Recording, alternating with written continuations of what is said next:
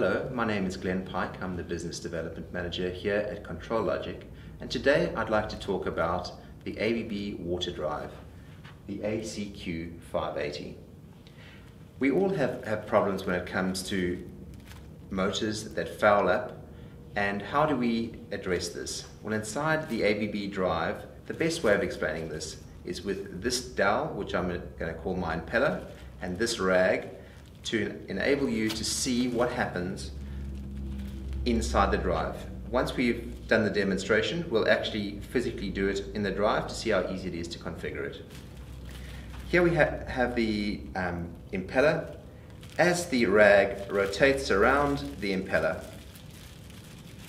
the drive senses the torque increase required to turn the impeller with the rag on it, and it triggers the pump clean function. At that point, we rapidly reverse the impeller, and you'll notice that the rag is cleared and you can continue operation. However, if you do exactly the same thing and you continuously run the pump and the rag bounds up really tight, you will end up with a situation that if you rapidly reverse, it does not clear the rag. And at this point, you have to remove the pump, clean it, which creates extra downtime, and that's what we're trying to avoid here in this demonstration. Let's show you the actual demonstration. Here we have the drive itself. This control panel is quite an intuitive control panel, and we'll have a look at how easy it is to do this function of cleaning. So we go into menu, we then go to primary settings, we then go to pump features. There are a number of pump features. All we're looking for is the pump cleaning feature, and in here we have a number of different options. The options are, start at the beginning, triggers. If we go into triggers, what will start this pump cleaning function? At the beginning, when you start it up, you can trigger it on startup, on stop. You can also trigger it on an overload situation, and in this case that's what we're looking at. So let's have a look at the levels that we can set. The torque is what we're interested in, and at 10 Hertz we have set a torque limit of 10% of maximum torque. At 20 Hertz we have set 20% of maximum torque. These torque variables will be specific to your application.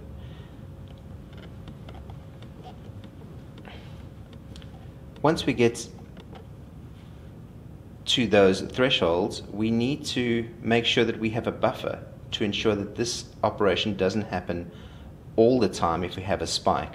So once these conditions have been met for 20 seconds, then we will trigger the pump clean function. Let's go back.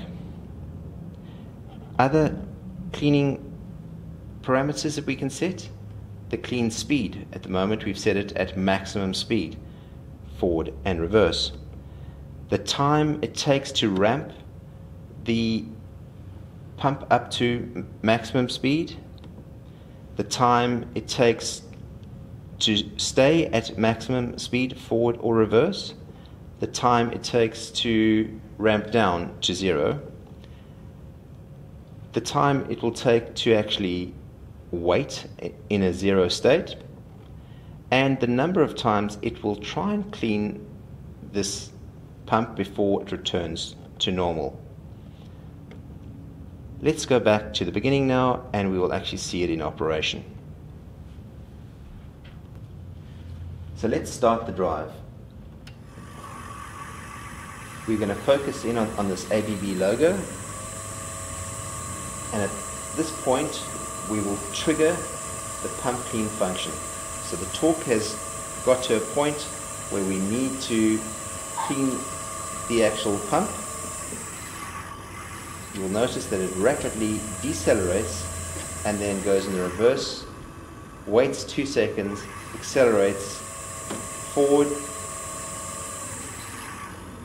waits 2 seconds, accelerates in reverse, and at this point you're busy clearing the actual debris inside the impeller. We see the status of this pump clean in operation. We're currently at 60%.